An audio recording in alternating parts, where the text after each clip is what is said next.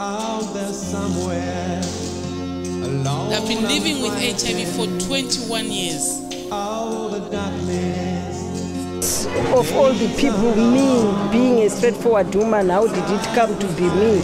If you want to live well, go be tested. Whether you're positive or negative, you know it. My biggest challenge is, it was so difficult to come out to my own parents to tell them that I am positive. But now, since I've told them, I feel I'm free and they are very supportive. Acquired immunodeficiency syndrome, AIDS, caused by the human immunodeficiency virus, HIV, is one of the most serious deadly diseases in human history. It is estimated over 30 million people live with HIV or AIDS worldwide. Over 60% live in the sub-Saharan Africa. Therefore, the need to address the African immigrants in the UK. The statistics shows that there are about 30.8 million people living with HIV and AIDS. These 30.8 million people, almost 68% of these 30 million actually are coming from sub-Saharan Africa. Keep the Promise to End the Stigma was a theme for the World AIDS Day 2008, an event organized by Newham and Tower Hamlets AIDS Prevention Partnerships to encourage Africans in the diaspora to embrace and tackle the AIDS issue with a positive approach. The PCTs have invested a lot of money on trying to encourage our community members to come forward and take the test. And now we have community-based HIV testing, which you can get the result within an hour. Please come forward and also cascade this message to your fellow community members to ensure that all community members are informed on HIV, they are aware of the risk of HIV transmissions, and they also are aware of how it can be prevented.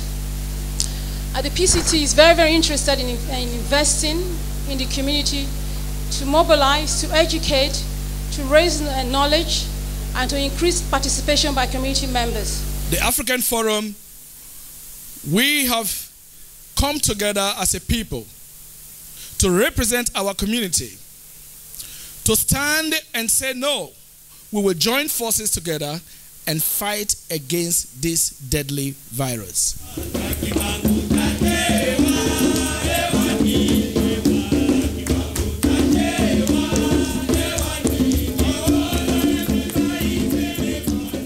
HIV has no face, no class, sexuality, age, and even no race. It's us, the Africans, to openly discuss and foster ways to reduce infections and reduce the stigma amongst ourselves.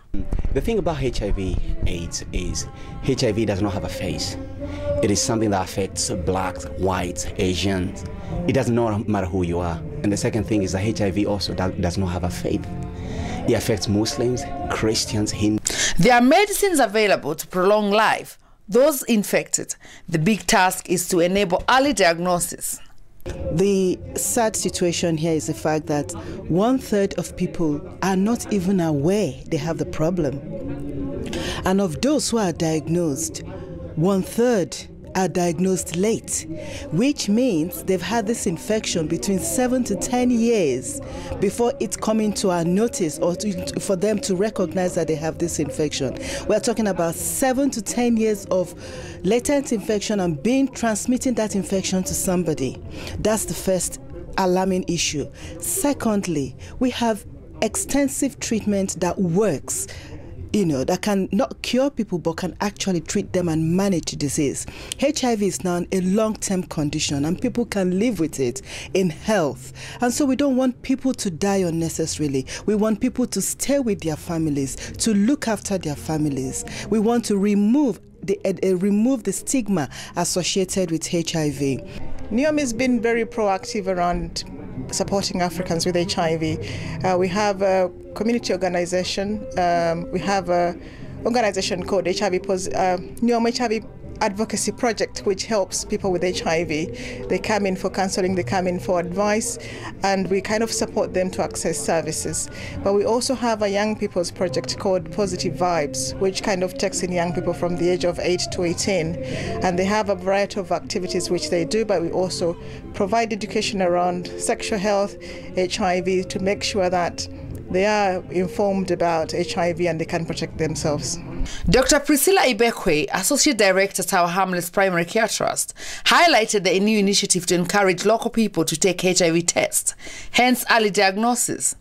The rapid HIV test is available to everyone and is free and confidential. Well, the PCT is keen to work with the African community to encourage people to take the tests. And so to this effect, we've been running campaigns. We have posters on the bus stops, we have regular campaigns, and it's very discreet, 1-hour test, so that people can know what their status is and get the treatment that they require.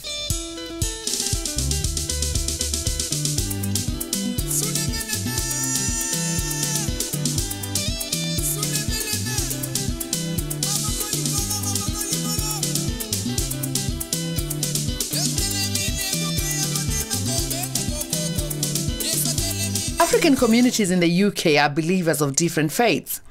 The PCT is working closely with faith leaders to embrace those living with HIV and educate others about the conditions associated with HIV. I always say this, a disease you don't know will always mess you up.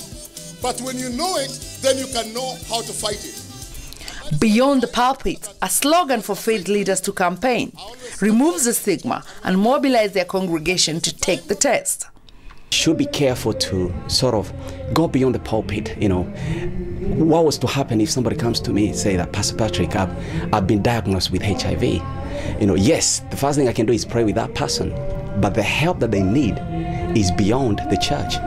Because when that person leaves the church and goes home, they are going to live with HIV every day of their lives.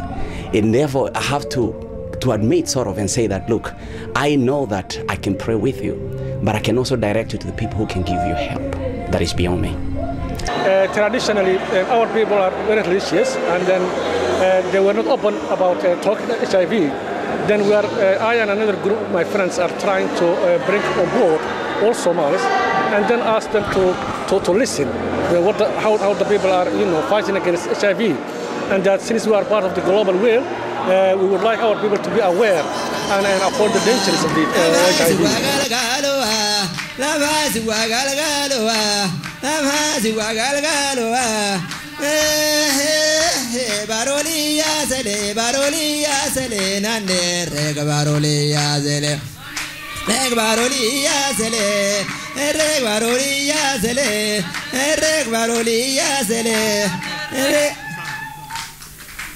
We've also heard about the Somali community. They are very stigmatized about the HIV and AIDS. They don't want to talk about it. Yes. Why is there this barrier? This barrier comes from, it goes back to the fact that people are first and foremost the Muslims. So actually talking about sex itself, without even involving it to be involved in HIV and AIDS, is actually a stigma. HIV and AIDS is a world problem, where many are either infected or affected. And with mass migration all over the world, it requires our collective effort to be leaders, to lead our lives and of others away from the epidemic. Take the test, be in the know-how, keep the promise to reduce the stigma. I say today, if you've never been tested, go and get tested. And it's free. Testing is free. I would encourage people, in your pocket, in your wallet, carry a condom. You never know who you're meeting. The message is this: be in the know, take the test. Positive, you know what to do. Negative, you know what to do. The first thing that I can say is, especially the young people, is abstinence. If you're not married, you don't have to copy whatever every other people are doing. So the first thing is, I can tell you that please abstain from it. Together we can beat this issue, and we want that the youth who understand this issue to be able to come out and support the elder generation and sort of like get this message, really hit home. We're doing our bit, and we want also to do your bits and come forward and help us.